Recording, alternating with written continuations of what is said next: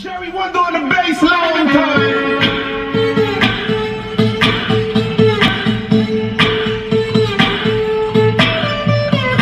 They've been calling me the monster ever since the day I was born. They were saying, Well, you hang out with me, don't worry. Yes, yes. Put a little auto-tune in your voice. You gotta be I got you. I got you. You got me? High five then. Oh, you missed. Oh, I'm super excited. Welcome to the Nana Cheche Show. We're celebrating 60 years of the Grammy Awards, and yes, and it's in New York. It's in New York. Hey, Yeah, hey. We've been touring New York. We've been touring, and you know, I have a That friend. is beautiful. That's beautiful. Yeah, really. Do you think we should get you one, I one need made for next year? Yeah, one made next year. Yeah. You know what I'm saying? Straight up coming to America, baby. Yeah. Attack! I'm so thankful that you've made time. You're such a busy person, but I can see you're down to earth. Because for this to be arranged less than 24 hours, I remember texting you at like 2 a.m. And I said, he's not sleeping. Wow.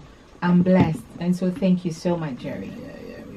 We don't sleep, man. We sleep when it's time. When I took a break, though, with the family, I just tell people, don't call me. Wow. If I'm taking the time on a weekend when I'm off from Monday to Friday, I go heavy. But on the weekend, I try to have it, unless I really have to work on the weekends. And but beside that, I'm with families, and basically only 15% you will catch me.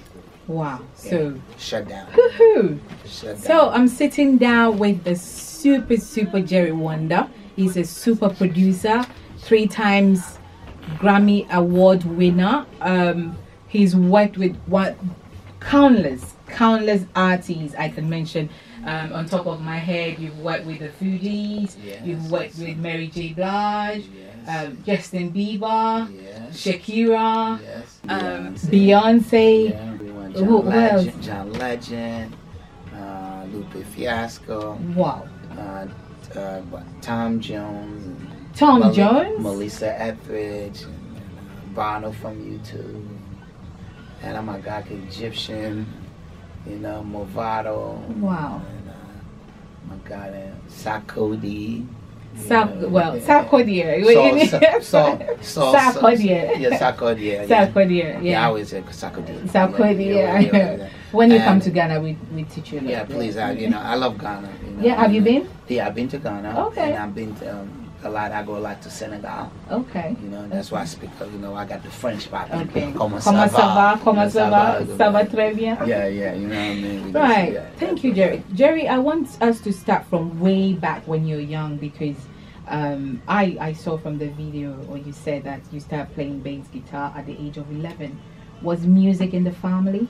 Well, there was a day that my brother came home, and my cousin with a guitar, and my brother trying to learn, and I'm like, can I learn too? I was so little, and I pick up the guitar. It was like, and I like it, and everybody learning how to play the C note, the G note. It was good, and one kid went and said, anyone gonna play the bass? It was like, bass? What is a bass? And that's when, in the beginning, you don't really know what's what. Guitar, 5-string, bass, 4-string. We don't know. Then I find out I touched the bass. It felt so good. I was like, I want to play that. Then one day, there was a church and the bass player didn't show up, and they had the bass, and I'm looking at the bass looking at me, and my heart shaking, and I was like, you know what? I'm gonna go. I'm gonna play. Then I got up, I guess people were like, where you think you're going? I pick up the bass, and thank God I know the song.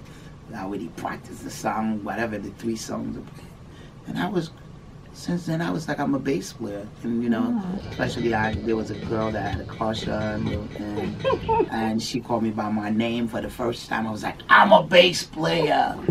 Then, that's how I started. And basically in Haiti, they call me Little Bass. If you listen, Killing Me Softly is like, when Lauren said, a little bass up in here, Wyclef Jerry Wonda up in here, So they called me Little Bass because the bass was always big and I was so little. Okay. And that's my main instrument. But that's my startup, when I get to interview people, I'll always ask them, because I know it's passion. What you're doing, there's a passion behind it. But was this something that you really wanted to do apart from, when you found basic guitar? No, I didn't want to do anything else because I just felt good playing the basic guitar. I didn't know my first gig. I mean, I was getting like $10, and I was like, oh, okay, that's good. I thought that's the most you could ever get. Till one day I got 500, and I was like, oh my God, it's a lot. It's great. It's great, but I never thought you could. There's millions behind that after that, and then, but music, you can't do it for money. You got to talk to you from the heart. Music's from the heart. Yeah, because when I walked in, they said he is music and music is him. Yeah. Can you elaborate on that? I gotta tell you, when I play music, if I pick up a guitar right now or pick up a bass, and I don't have to tell you if I love it. You already have my God, he's in love. Oh, and we don't have one here. Do we have one here? You know what I mean? I wish you could have played. Can you get one? Yeah, please get me one. I want to have a feel of it. You know what I'm saying? So my thing is that's what it is. Music. You gotta love it first. It gotta be. It's in your blood. It's like, for me, it's water. I gotta drink water every day. I love water, so I love music. Wow. So you're a Jersey boy. Well, I grew up in Newark, East Orange, in Newark, Irvington, West Orange. Yeah, Jersey. Yeah. I love it. Irvington. I took the bus because I'm there, so I took the bus, and we take the bus to New York to do stuff. I don't blame you. It's the key for me. New Jersey, like there's no other place like Jersey. But even now, I'm living in a few other places. I'm in the West Coast. I'm in Edina, and I'm in North Caldwell, and I'm in New York. So I'm moving. So you're always moving. Yeah. That's exciting. So, how did you come into producing music for all these artists? Well, I started off with, of course, with my cousin Wyclef. Oh, he's your cousin. Yeah. Okay. That's my first cousin. Clef mom and my dad. Brothers and sisters, and my dad passed away. Actually, mom was here. Mom is here. She's still alive? Yeah. How old is she now? Oh my God, I'm not sharing the age. She might kick me. No, she's old enough. Oh, I'll come back to find it. Yeah. Off camera. Don't worry, off camera. And but she's really, my second mom. That's really look out for me. You know what I'm saying? I know I'm doing the interview, but at the same time, yes, the family calling. I just gotta tell them the family I'm doing an interview. And, okay, my daughter. I'm doing an interview. I'm doing an interview. Hello. I'm gonna call you back. Yeah. Okay. Love you. That's so cool. Sorry about that. It's okay. I always pick up when my kids call. Oh, that's Whatever good. I'm doing, I always pick up. That's good. Oh my God, it's really enough tune. Off tune is gonna have somebody tune in the back. Never bring a guitar without tuning. Come on, man. Yeah. You're a musician here, Yeah. Yeah. So and Clef mom and my dad brothers and sisters, and we used to live in a church in South Orange, 1108 South Orange Avenue. It's a church still there. It was a part helped build the church and everything. Actually, I was there this morning. Oh, you went to? Yeah, we went to church. Every Sunday I go to church. Oh, wow. That's where I see my culture. That's how we see our aunties, our cousins, our nieces, and that's why it's a culture. It's not just go to church. Yeah. You know what I mean? And this is where we feel like that's where God put together for us to see our family. Everybody goes to church and always dressed nice, you know. That's cool. So we used to live in a church, and my dad moved from Brooklyn to East Orange, New Jersey, bought a house, and this time my brother Renell and Clef, and we decided to build a studio. My dad was like, go ahead, build a studio. And we built it, I think it was 1993, 94, 93, I think. We built a studio, but it was the place where everyone just come in and chill for music. And we have the drug dealers, we got the church, we have the regular, everyone would just come and we create music. And that's when, we start getting into that production and just say, okay, you could be a bass player, you could be a musician. Then there's being a producer. Then we start making beats, and from the beats turn into song, from the song turn into hits, and that's how we started. That's how I started. That's awesome. So, say if you had all these people, some playing the beats and all that, how would you identify that you could be this and you could be that? Well, I was creating the beats. You know what I mean? I would just go. I love the SP1200, the drum machine, and creating the music. I love that. You know, it's one of my favorite things to do. You know, is creating music, and I found out you could really put in the infrastructure of creating songs, because it's not just make beats. You have to really turn a beat to, you know, instrumental to songs, and I learned that, and I got to work with so many people. Once I was a part of the score, the album, and me and Wyclef, we was a really heavy team on producing and making some for other people. That's why we got called from Clive Davis. Do My Love Your Love for Whitney Houston, or we got to do You Say No No No for Destiny Child. Then do a Carlos Santana song, and you know, and then start doing the rest. And, you know, once you have a hit, everybody call you, and that's it. And that's how I started. I'm still in the business till today, and great thing. I'm really excited. I'm sitting in a ring for the Grammys. You know, I'm part of the Grammys now. You know, helping the Grammys grow. You know what I mean? Yeah, 60 years. Yeah, 60 years, and make it look cool, because you know, I'm cool. You know what I mean? So that's the vibe. Yes. Right. So before we go into your charitable, maybe you're going to play a little tune. Oh my God! And let me see. Who tuned it? On the interns, he used the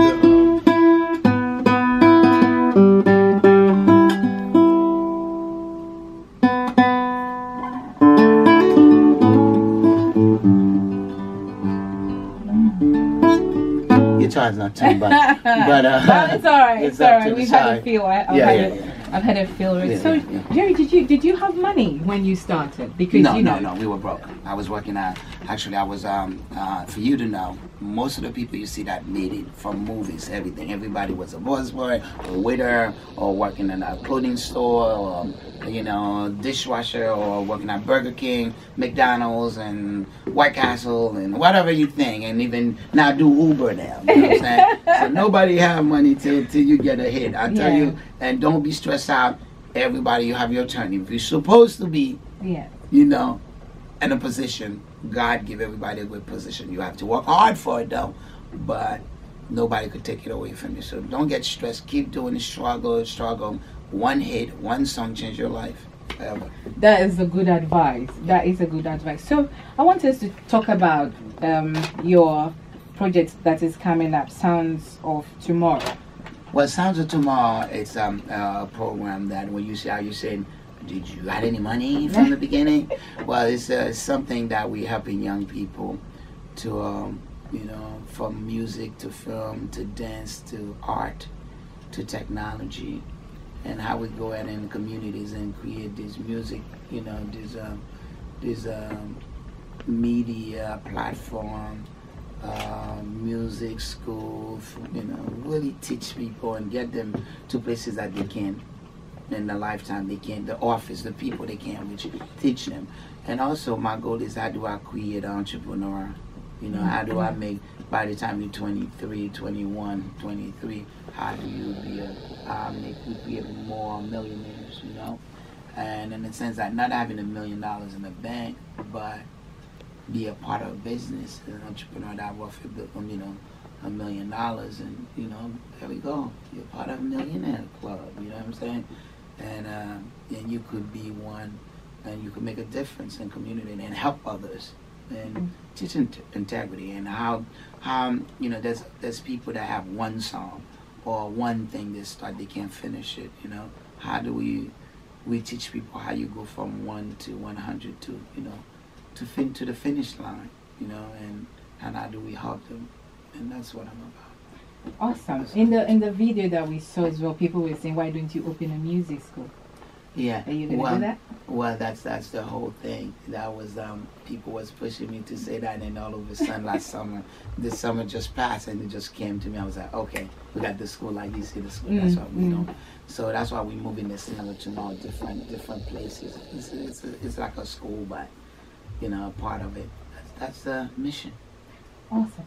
You know, we live in a millennial world, as they call it. Yeah. And YouTube world, that now everybody puts stuff on YouTube, and tomorrow they're instant hits. Are you for that? Well, you know what?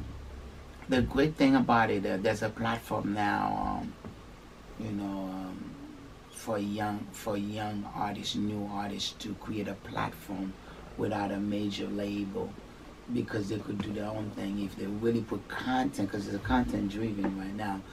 You know, you have VR, AV, you have all the, you know, all these things people could create there. You don't have to have a major deal to put music out. You just gotta create your fan base. Yeah. If you create a fan base, you know, the label gonna start calling you to say, can I sign you? You know, and someone like Justin Bieber, that was all numbers, and we could go to so many of them. What the internet doing, YouTube doing, and Instagram and Twitter and Snapchat and so many format. Right now, it's a great thing for people to just go ahead and create a name for yourself beside going to a major label, because even the major label don't want to sign you unless you have fan base. Oh wow. Yeah. So do I have to have a fan base before I come to you?